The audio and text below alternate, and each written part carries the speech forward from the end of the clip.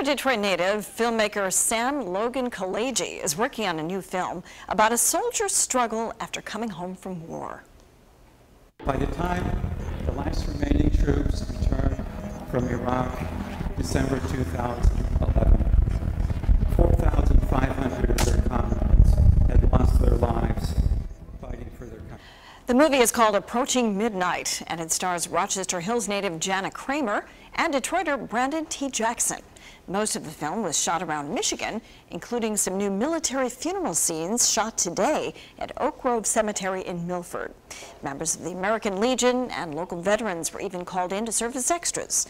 The goal is to show a more human side of war.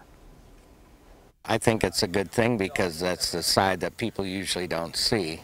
They normally see the action sequences, and those are, you know, for whatever they are, but this is the real side of the tragedy of combat. The movie's about a group of veterans coming back home and trying to determine what the next path in their life is going to be. And, you know, they're still heroes. Approaching Midnight will be released next year.